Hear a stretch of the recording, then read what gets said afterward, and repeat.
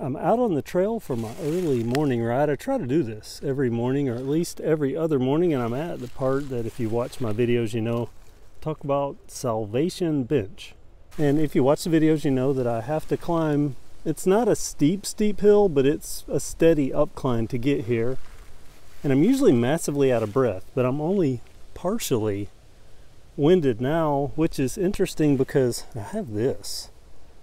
If you don't know what this is Amazon's Halo. I got accepted onto the invitation only part to test this out, their fitness tracker. It said that my heart rate was 64 beats per minute. I was breathing heavy because I just climbed all of this, but I'm still kind of breathing a little heavy. But 64 beats per minute, they need some work on this Halo. But I want to talk today about this Project Comp V2, because this has been my go-to bike ever since I completed it. Again, I hope these leaf noises aren't too annoying, but man, this is a beast. There's really not much that I want to change about this. Really only one thing. This fork, which this is a Suntour XCR, I believe it was, that I got kind of generic, and I just stuck my sticker on it. But man, this, even in itself, has been well for this trail. Of course, everything's covered in leaves right now, but has worked out well. But I'm going to update it to an air fork, and that's kind of what this is setting up for. But fork aside, everything else, these handlebars, these grips, these marquee grips, I don't know if that's focused enough, but marquee grips are doing well. And this Advent X, this new 10-speed setup from Advent, I can't say enough about this. Not only is there next to no chain slap, but the gear range is great. And you know, this is a 48 tooth, I think an 11 to 48 tooth. And I went with that box 50 tooth on the Project Boundary. I'm gonna say I like this better because there is practically no chain slap, a clutch that I can turn off and on, and it just shifts out so smooth. As a matter of fact, a little bit earlier, I did the first adjustment I've ever had to do on this. Just about a quarter turn there on that barrel nut, and it settled right back in. It just got to where it was a little clunky between two gears, but that just stretching out, cable stretching out with use. And speaking of use, I mentioned this is my go-to trail bike now since I built it. And I will say, I'm going to come out, and if I haven't already said this, my favorite Project X, my Hypercarbon X, was my previous favorite, but this has unseated that.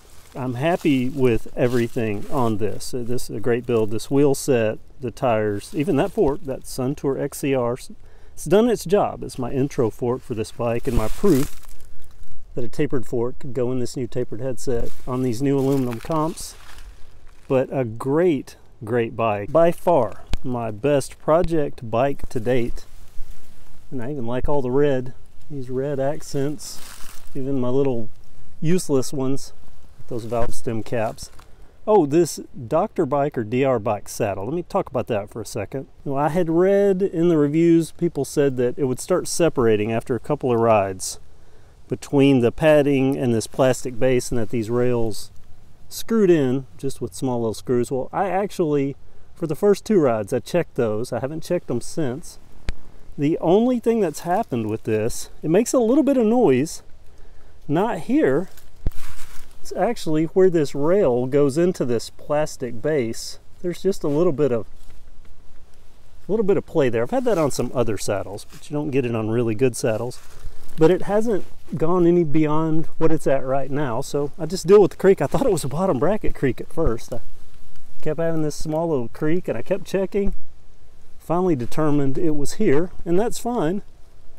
And this padding, you know, good enough for the trail. I wish they made them in colors other than orange and red, because I would put a green one on Project Boundary, which I'm about to update even further. But Project Comp V2, soon to get a new fork, and that's what all this is kind of leading up to.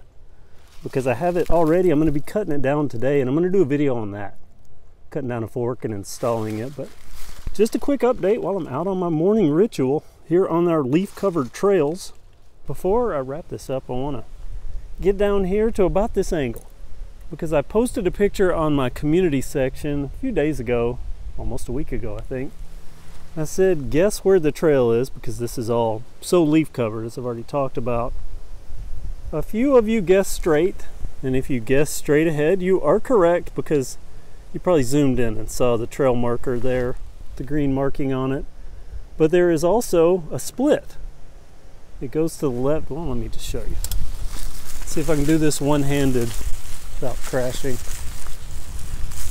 Okay, this, under that little bitty limb hanging down right there, is one part.